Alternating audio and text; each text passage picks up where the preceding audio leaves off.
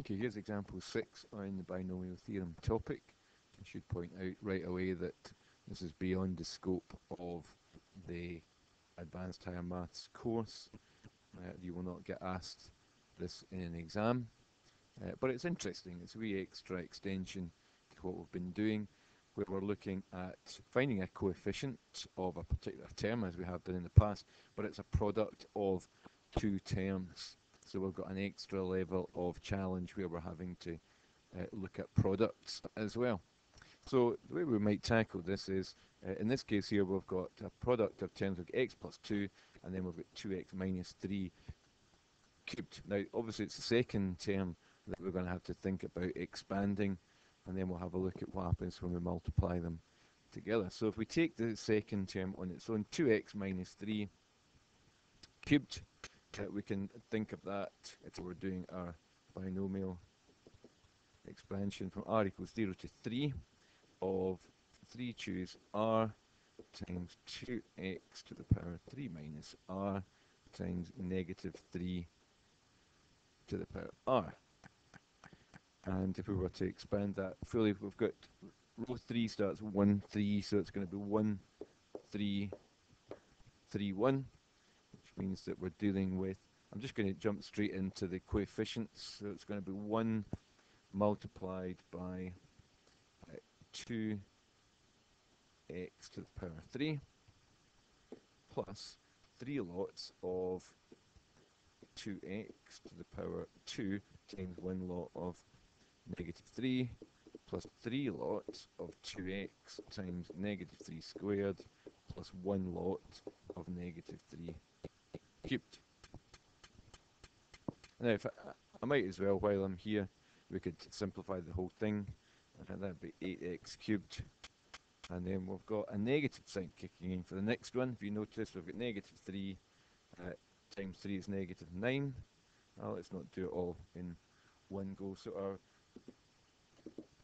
first and last multipliers there gives us negative 9 times, and we'll just do that 4x squared separately. The next term here, we've got 9 times 3 is 27 times 2x, and then we've got negative 3 cubed is negative 27. Don't rush it, it'll take as many steps as it takes to get it right. If you try and do too much in one go, that's when you make a mistake. So we could say that our expansion is 8x cubed minus 36x squared plus 54x minus 27. So we're going to take that and multiply it by x plus 2. Now, I'm not going to write it all out because I don't need to know the full expansion. So let's just write out the original question because I've kind of concentrated on a little part of it. So I'm going to write x plus 2 multiplied by 2x minus 3 cubed. Okay, for the x cubed term, is it? Yep. For the x cubed term, we're going to zoom in on a couple of things. We know that first of all, we would multiply the x by something in this expansion. To get the x cubed term, it's going to have to be something with x squared in it.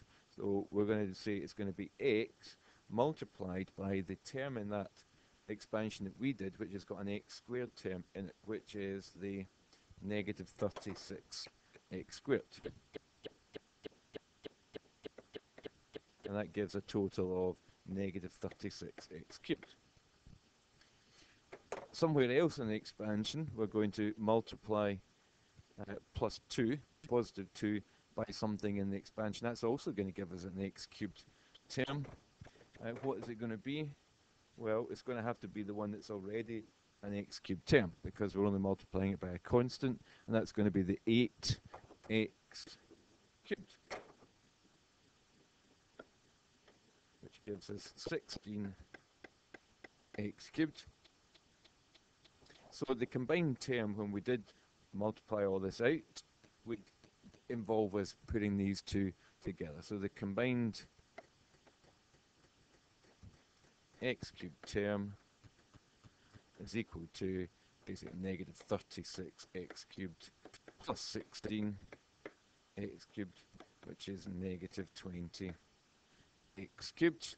If we answered the question, find the coefficient of the x cubed term in the expansion. So the coefficient of the x cubed term is negative 20, and that's how we deal with it.